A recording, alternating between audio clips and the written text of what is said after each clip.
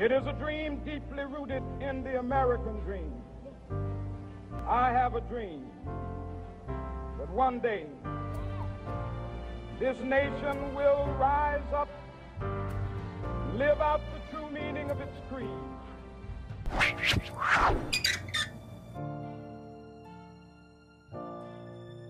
So, what does MLK mean to you?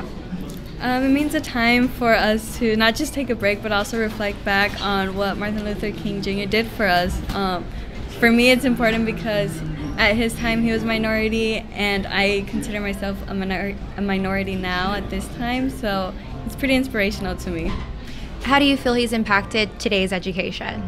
I feel like he's done a lot to integrate a lot of us together and not just be like, okay, these people deserve better, or these people deserve less because of wherever we come from. And I think he's also tried to really make sure we care about our education for everyone and not just certain people. Well, I think he was a really great man who pretty much, stood for what was right and, followed his dream.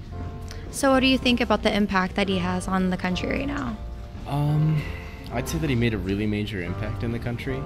It's not every day that you could say that you really changed the views of an entire country. I think MLK represents a significant figure for equality and acceptance and tolerance, and an important role model to look to in terms of standing for what you believe in. I mean, he was jailed many times for what he did, and it didn't stop him. He kept going. He pushed for what he believed in because he knew it was right, and I think that's a huge thing to learn. MLK has had, a really powerful impact on American culture, but one thing that I think we should remind ourselves of when we're talking about MLK is how radical he was, and while we have made a lot of progress, there's still a lot of work to be done. Mm-hmm. And what work would you like to see happen in the world? We have, I don't know the exact statistics, but the criminal justice system is pretty lopsided right now, and a lot of those people are people of color, and I don't think that